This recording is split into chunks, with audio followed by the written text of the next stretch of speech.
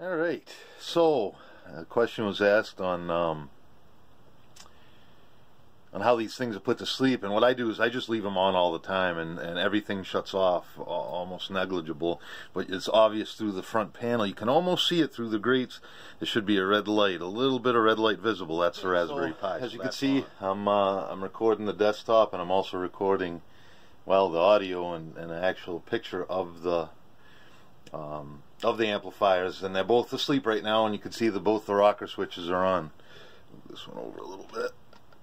Alright, so what I'm going to do is on the left hand one, I'm going to click on the mouse on the real VNC terminal window, so you should see it fire up. So I'm just going to do one single click, and there it is. As you can see, the voltage has to come up to snuff,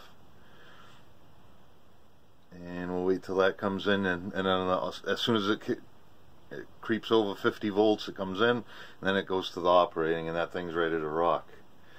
The other one, I'll just touch the pad here, the touch screen, and it's the same thing.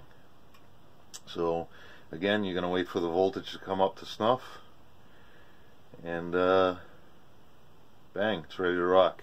So it takes a few seconds, but that's it, and that's how you wake up the beasts.